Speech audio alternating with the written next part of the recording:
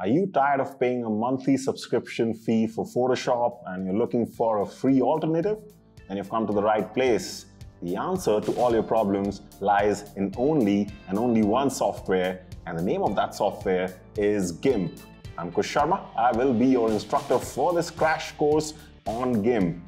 We'll be starting off things by first of all downloading and installing GIMP according to the operating system that you have. Once that's in place and we do open up GIMP, you're going to realize it can look a bit intimidating. So therefore, we will start the first section by just understanding the workspace a bit.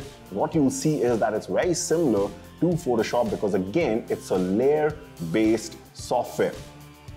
You'll also spend some time in learning some important shortcuts and functions that will just help you move around and get a feel of editing in GIMP. Once you start to get warmed up, we'll be taking on our first edit where you'll be learning about some basic color and exposure correction functions that GIMP offers and how we can use them. This will look very familiar to you if you have used Photoshop because even the names of these tools and functions are very similar. The curves tool, the levels tool, the hue saturation tool, the color balance tool. All these tools are not similar in just the name, they also function in a very similar way. Therefore, if you're making this transition from Photoshop to GIMP, it's actually not that difficult at all.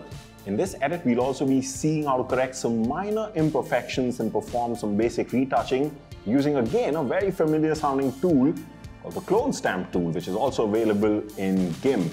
Now, one of the things that GIMP cannot do, which Photoshop can, is open raw images. But here also we've got a hack because by using a third-party plugin, we will be able to work with raw images also. Next, we'll be spending some time about learning some advanced color correction techniques, which will especially be very helpful in portraits, getting the right and the most accurate colors in the skin tones. Here, you'll also be learning about some of the basic retouching tools that you can use to remove blemishes. But we'll not just stop there, because one of the most popular techniques to get a smooth skin in the portraits is frequency separation, which again a lot of people think is only restricted to Photoshop, but you'll actually be pleasantly surprised to find out that not only is it possible in GIMP, but it's actually much more convenient and faster than in Photoshop.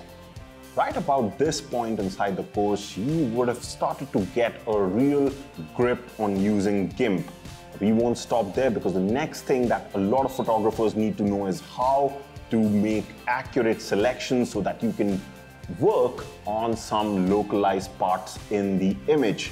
Making selections is, to be frank, not something that GIMP succeeds at, but here also we will couple it with a third-party software that will really help us in making accurate selections and then incorporate GIMP in our workflow to get some really amazing final results, which will allow you to do things like remove the background even in challenging selections around the hair, in complex areas where the edges are soft.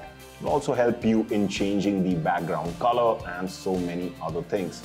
One of the most important concepts in editing is of course layer masking, and this is also something that is, in my opinion, much better in GIMP than in Photoshop. So we'll be learning about the concept of layer masking, how to apply different types of layer masks, and how all this can be used to really localize your editing so that you can only target areas that you want to change and not impact the entire image. Now, there are a lot of courses on GIMP, but what makes this course very special and unique is that this has been specially created by taking into account the issues that photographers face when they are editing their shots. Also, this is a crash course, so you learn everything that is essential in the fastest amount of time. For photographers, by a photographer. If you like the sound of that, don't wait anymore. Sign up right now and we will get started straight away.